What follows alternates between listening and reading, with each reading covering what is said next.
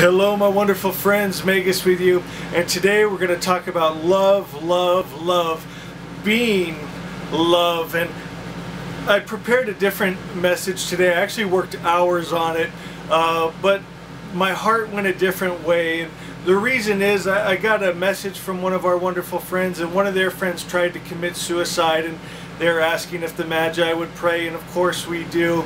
But I've also seen recently just a rise in suicides. We've talked about this, and in young kids in the area I live alone, in the last couple of years it's doubled the teenage suicide rate, and it's actually now in the elementary school kids are committing suicide. And so I was praying, God, I don't want to give this message that I put together. I want something that's going to make a difference in these kids' lives. Maybe someone that's contemplating this and feels there's no hope for the future will see this and get that hope. And my friends, we find that hope in love. There is a better way. There is a higher way, and it's being loved. And so we're going to talk more about that. First, I want to read, though, the words of Jesus. He said, "Ye have heard that it hath been said, Thou shalt love thy neighbor and hate thine enemy.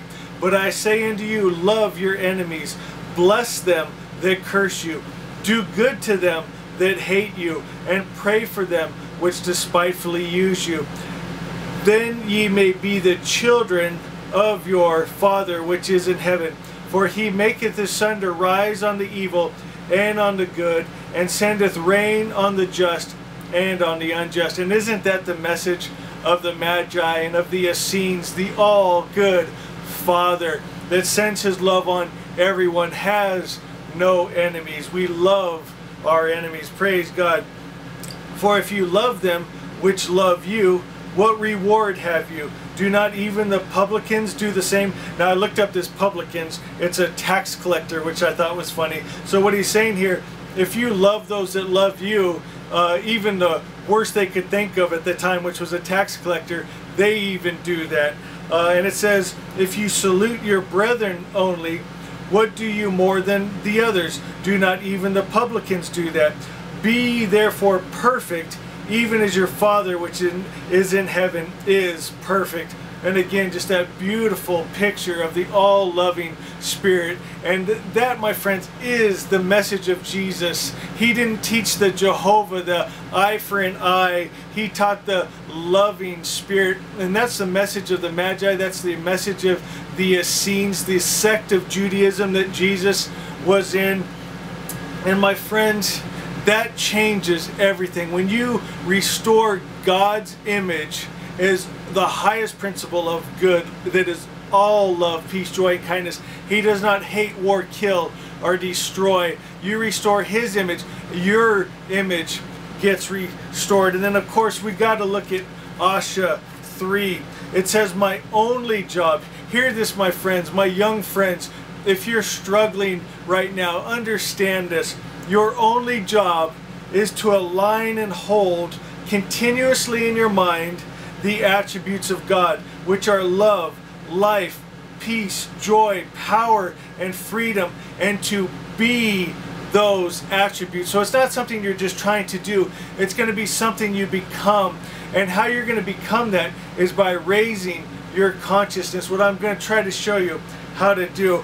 Because we must get that highest principle of good, because the principles of the world always leave you empty and wanting more. But when you get the true principle, the highest principle of good, then my friends, you get fulfilled, you get satisfied.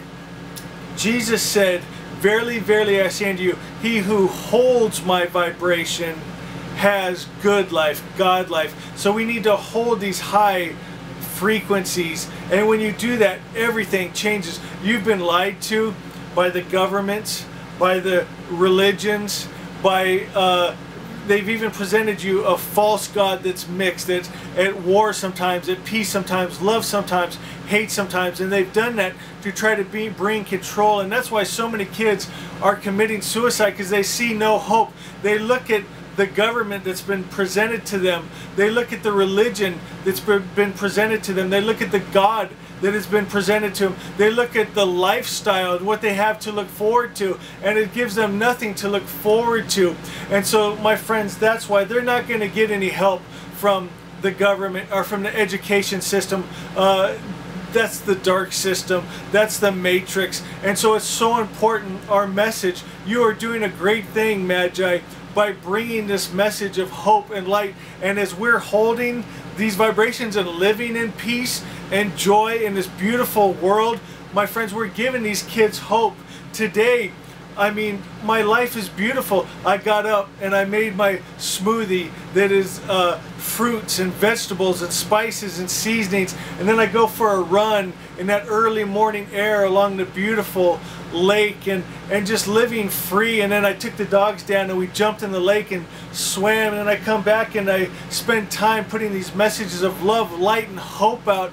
And my friends, it's beautiful. I go hiking up into the mountains and just spend time hearing from God and holding these high frequencies, and we're doing something. We're giving people hope. There's no satisfaction in trying to grab the things of the world, trying to get a Rolex watch or try to get a car with a fancier emblem, or just trying to grab things that always leave you empty inside. Jesus said if you have 2 tunics, or robes if you will, give one to the poor. It's not about grabbing things. There's a magic that happens when we are living from our morals, from these higher frequencies, when we're eating a plant-based diet. Because my friends, nowadays, you know, you can get the nutrition you need from a plant-based diet. There's protein supplements if you want them, everything you need. There's no need to make another creature or being suffer. And that's why I want to talk about today the being love and not just doing different acts of love. And I'm going to show you the difference. When you're just doing an objective love, like say people might love their pet, their dogs or their cats, but they're fine with killing other animals and eating them. That's an objective love. Or people do that with people if they're not of their race or of their religion or of their nation, then they're just infidels. They might love their own, but those out there, those people, they're unbelievers, they're infidels, they're whatever name they put on them, and they can hate them and not love them and kill them and war with them, and it brings prejudice and fear. And my friends, but when you're unconditional love, you love all the animals, you love all the people, then you're being perfect like your Father in heaven is perfect, that lets his love shine on all, the good and the evil, because that is just your nature. That's what you are. You are no longer in that mixed world. And my friends, my young friends, don't even think about killing yourself. There's a better way. It might seem dark now because in what you've seen, what you've been presented, but let us present you a higher way. Living in the light, living in love, living in peace, living in joy, in your good. And a way you can start doing this right now to feel better today is meditation. My friends, as we come to these higher frequencies, our very DNA and mind changes, our genes change, our brains rewire, and we start to see and experience the world differently. You could start today by just closing your eyes and just feel love. Think of something you love right now. Maybe it's a dog or a pet or a friend. Think of that love and then just feel that love. What does that feel like? And just hold that for a minute. That is God. You are hearing from God. You are experiencing God right now. It's not a mean, angry guy in the sky. He's all love. It's that spirit of love. Think of peace right now. Okay, in your own mind, you can go to a peaceful place. Is there somewhere that when you think of it's peaceful?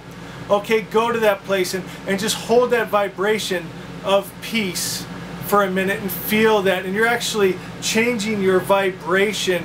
And with our thoughts, we make our world. And you'll start changing your world by rewiring your brain. My friends, it's a beautiful life, a beautiful world, and better days are coming. Beautiful days in the sun are coming. Get ready. God loves you. I love you. I will see you next time.